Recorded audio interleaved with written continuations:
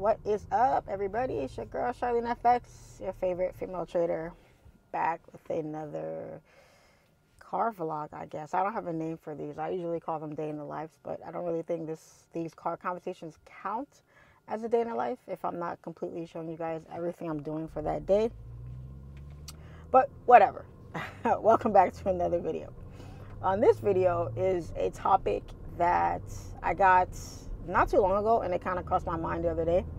So I decided to make a whole video about it, which is being a influencer, a trading influencer, a mentor, all those kind of things, because I actually get those questions quite a bit about people wanting to become mentors, coming out with their own educational courses, and creating a business out of becoming a trader. Now, I will give you guys my backstory when it comes to, I cannot stand when people tailgate me. It makes me want to just slam on my brake just so I could tell you to stop tailgating me. I can't stand that. This freaking guy behind me is tailgating the hell out of me. I have no idea why. Ridiculous. Anyway, I'll give you guys my backstory on how I fell into becoming a trading influencer, mentor, whatever you want to call it. That way you guys can get, a little bit of insight on how I fell into it. Now, when I first started trading, guys, I did not care about, I wasn't trying to become no mentor. I wasn't trying to have a course. I wasn't trying to do nothing. All I wanted to do was learn how to trade. I really did not care to come out with a course or to turn it into, a whole business. I just wanted to focus on learning how to trade, which is what some people don't do nowadays. Those that want to make it a business just focus on just making it a business and not actually learning how to trade first. So the way that I fell into it was I began posting things about trading on my Instagram, and it wasn't to show off profits or to brag about trading. It was more to show the friends and family that I had on my page, what I was doing and how they could do it too. How hey, I'm learning this new thing. You guys might want to take a look at it. I just made $100. I just made $75 or whatever in only a few minutes. You should give it a try. So that was mostly what it was for. And then I had taken a break from posting profits here and there. First of all, I wasn't even winning that much, so I wasn't posting too many profits, but the little bit that I was posting was good.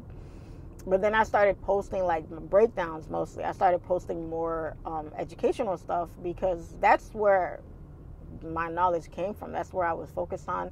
That's where I was doing the most of my learning, was from the actual chart breakdowns and how I found entries, how I got really good at doing breakdowns and whatnot. So when I started posting those things online, people started noticing, and people were asking me, hey, where did you learn this? Where did you learn? Where did you learn? So I would give them the names of my mentor. I would say I went to this person, I went to that person, I bought this course, that course, and then I studied. And little by little, people started telling me that they wanted to learn from me. They were interested in learning from this other person because, first of all, they didn't know who that person was. They knew me. They had a personal connection with me. So it was I'd rather learn it from you because I know you're doing it. You know how to do it. I have access to you. I don't know who this other person is, so I'd rather learn from you. And at first, I was listen, I'm not at a place now where I could be teaching people what I'm doing. I'm still learning myself, so I was still learning. I was still a student. You're always a student, but I was in the beginning stages of learning, nowhere near confident enough to be teaching anybody anything, So little by little, I started getting better at it. And then after a while, I kept getting people asking me, hey, can you teach me? Can you teach me? Can you teach me? So when I realized that, okay, I started teaching some close friends, some close family and stuff like that, I was like, man, this is very time consuming. It was very time consuming. So I said, you know what? I think I will come out with a course, because people started asking me, do you have a course? Do you have a course? Do you have a course? And this is in the midst of me teaching, you know, my close friends and stuff like that. So I said, let me take a look into it, because I did not see too many, because at the time, back in 2018, 19, there weren't that many like mentors in trading as there are now, at least in Forex. I don't know about the other avenues, but I know in Forex there weren't too many. There was a couple that were, you know, big name people, but not too many. And the style that I was learning, which was straight price action, you know, scalping without indicators and stuff and such, you didn't see too much of that. A lot of traders were swinging, using a bunch of indicators, you know, all this kind of stuff. So the way that I was learning, you didn't see too many people teaching like that. Matter of fact, the mentor that I learned from, which was Raja, his style of trading, he was the only person I saw that traded like that. I didn't see anybody else, and I scoured YouTube, the internet, everything. I was looking up everything, guys. When I was learning, guys, I watched every single YouTube video out there on Forex, because I was that like determined to learn, you know. So I tried my best to learn all of that. So I watched everything. Every name you mentioned, I probably know it, because I watched everything. So I did not see anybody trading his style or his way, and he was the first person that I learned even the word scalping from, because no one else really talked about scalping like that. So I didn't see anybody else doing it. And then on top of that, I didn't see a lot of females either. I was like, man, you know, this is such a male dominated industry. It was all guys. I did not see any females, let alone black females. So I felt like there was a hole, you know, there was a void in the market or in the industry. And maybe I could fill that void. Maybe I could be a female, so other females could look at it and say, you know, she's doing it. I wonder if I could do it too. You know, all that kind of stuff. So I wanted to be like one of the first females to really take on the industry and really make us feel like, you know what? Us girls, we can do it too. We can compete with the guys too, you know? So yeah, I decided to come out with a course, and I didn't really know how to teach really. I just knew how to show what I was doing and what my train of thought was, and I would relay that same thing onto whoever it is I was talking to. So in reality, I wasn't really quote unquote teaching. I was just showing what I was doing, and if you learn from it, great. You know, because I was, like I said, still learning from myself. Damn, that lady's about to miss the bus. Darn it, that bus driver could have waited 2 minutes. Damn, I felt bad. He could have waited. It's hot as hell out here, too. That's messed up. So yeah, long story short, I decided to come out with it. And the name SIMPLEFX, simple. It really stuck with me, because I was like, all the other courses, majority of them that I had bought, that I had invested in, that I was studying from, were really difficult for me. And they were difficult because I felt like they weren't being taught or explained in a simple way so that even a 5-year-old could understand. You know, it was a lot of big words, a lot of convoluted information. It just felt like a lot of fluff. And a lot of it was like, it didn't really correlate, didn't really make sense to me in my brain. It might have made sense to other people, but for me at the time, it didn't really make a lot of sense, and it was really difficult for me. So I said, I wish there was a course that was just simple, like easy peasy, like no big words, no nothing, just straight to the point. Tell me exactly where to do this, exactly what to look at here, how to analyze here, like without all of that extra stuff. And I said, okay, I couldn't find any other courses that was like that, even from the mentors that I was learning from. Their courses were great, don't get me wrong, but I wanted something different. I wanted something a little bit, if it was simple, I wanted to bust it down to the dumbest way, the dumbest factor, like the dumbest way you could dumb it down, so that anybody could learn it and not be so intimidated by it too, because trading is so intimidating. It's so like unreachable for some people. They feel like, I can't do this, I can't look at this, I don't know how to understand this and that. So once they find someone that can really bust it down and explain it to them, break it down to them in a way that is understandable and not so intimidating, a lot more people would feel like they have access to it. Because at first, when you start throwing these big words at people, these big things at people, and they can't even comprehend what the hell you're talking about, it's going to turn them off. They're going to be turned off to it, like, oh no, this ain't for me, I don't understand none of this and that. And then now they just lost out on an opportunity that if it was just explained to them a little bit differently, they would have been able to grasp it, and they might have succeeded at it. So yeah, so I said, I'm going to come out with a course that everybody can understand. It's simple. And the word that just did it for me was simple. And I said, okay, I'm going to name my course SIMPLEFX Academy. And that's how I came out with the name of it and everything like that. So, of course, I mean, I think my trading style, how I, look at the markets, obviously is one of the easiest ways. And I hate to use that word easy, because nothing about trading is really easy. It's very difficult to be a profitable trader. To be a trader, period, is difficult. Whether you're profitable or not is hard. So I hate to use the word easy because it gives off the wrong connotation. But at the same time, it all depends on how you're taught something. What you're taught is depending on what avenue you're in, is one thing.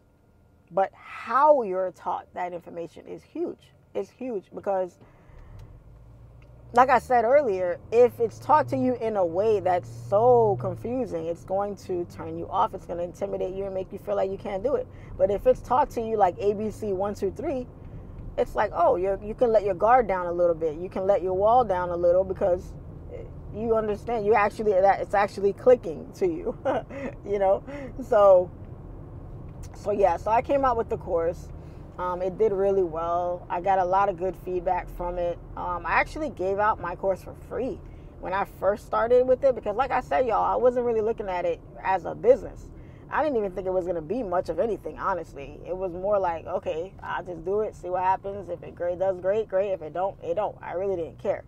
And it didn't cost me that much to create it, but it didn't cost me that much in money, but it did cost me a lot in time because I had to come out and step by step talk about candlesticks, talk about structure, talk about, volume, talk about price action, talk about this, that, and then updating it as I learned more, as I grew more, as I, began to see different things. I had to, incorporate all of that into the course. So it was a lot. It was a lot in the beginning.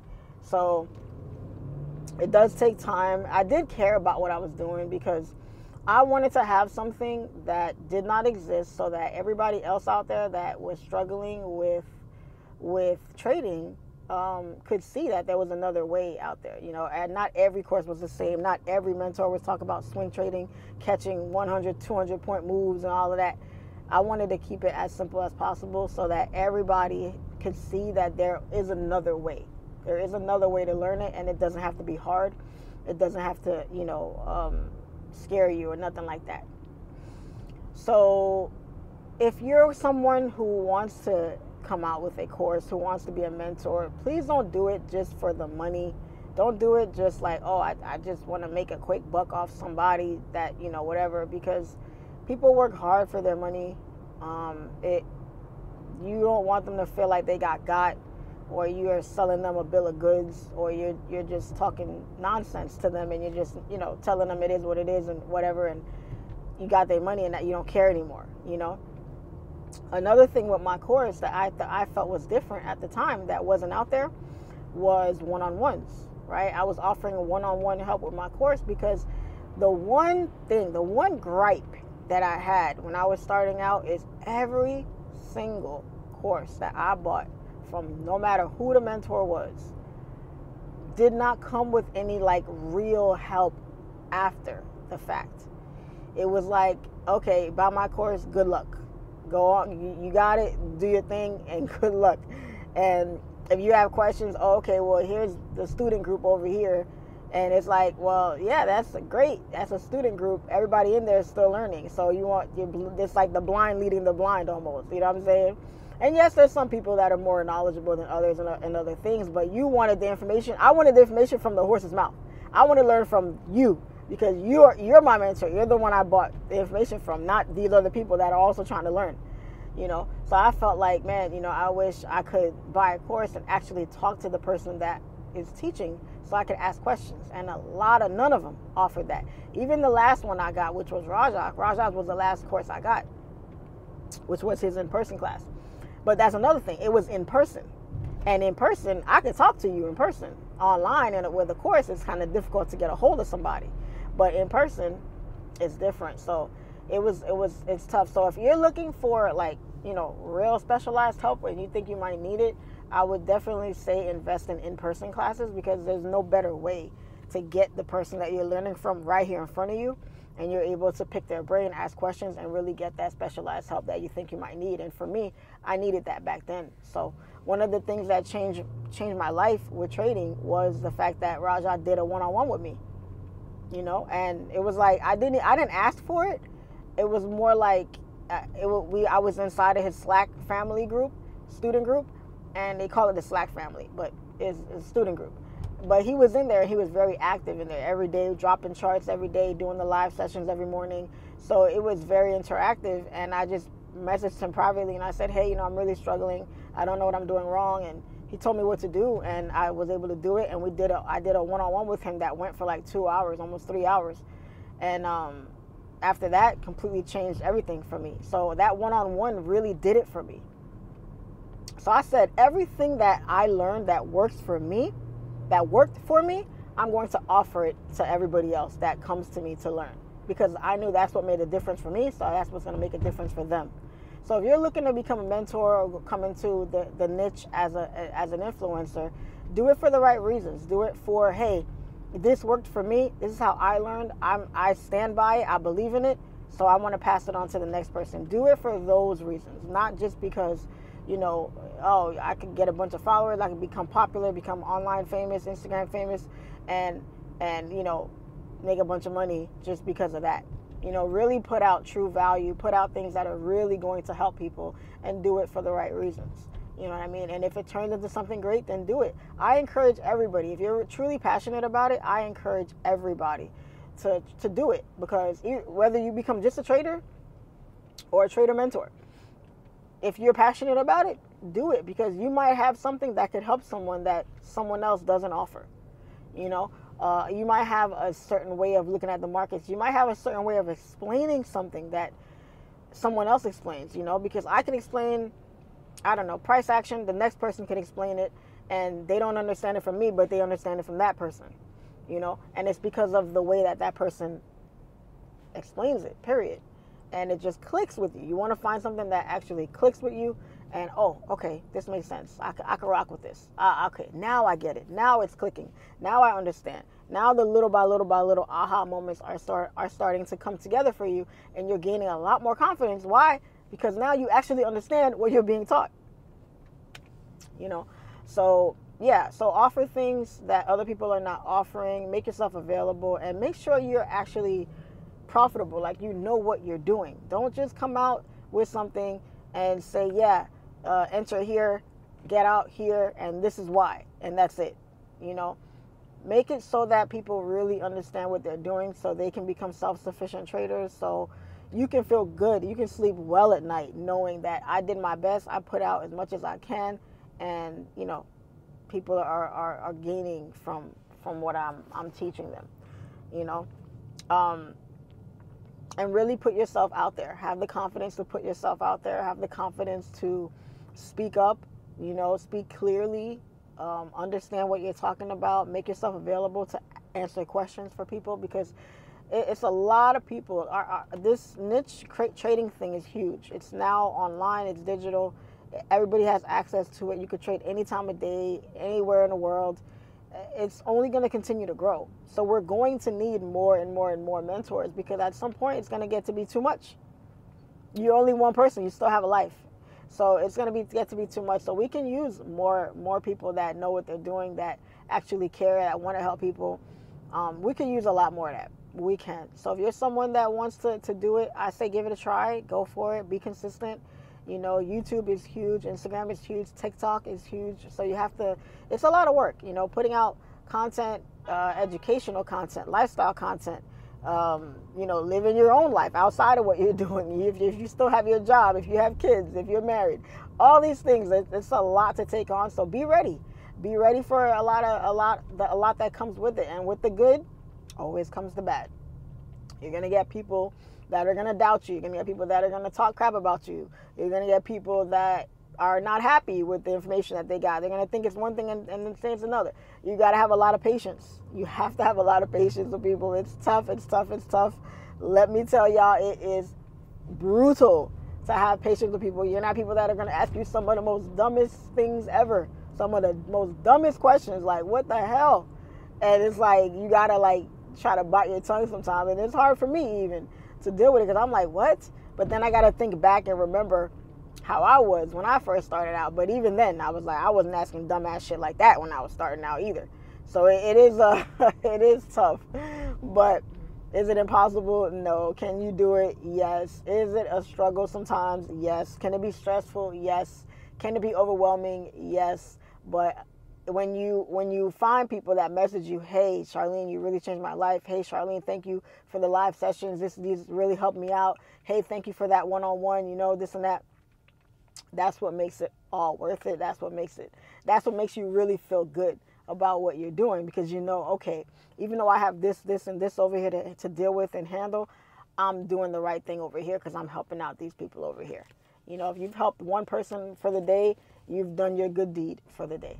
You know, and it's you're not going to please everybody. Everybody's not going to be happy with you. I have people that are not happy with what I do sometimes, or the things I say sometimes, and it's fine. You got to be who you are in this world and take it for what it is. Try to be the best person you can be, but hey, we're still people. We're still human. We still got to deal with the things we got to deal with every day. It is what it is. You just handle it the best way you can. Don't let it make you go crazy. Don't let the money get to your head. And some of you won't make any money, trust me, doing it, because you got to be likable. People got to like you. They got to see the value in you as a person or the information you're putting out.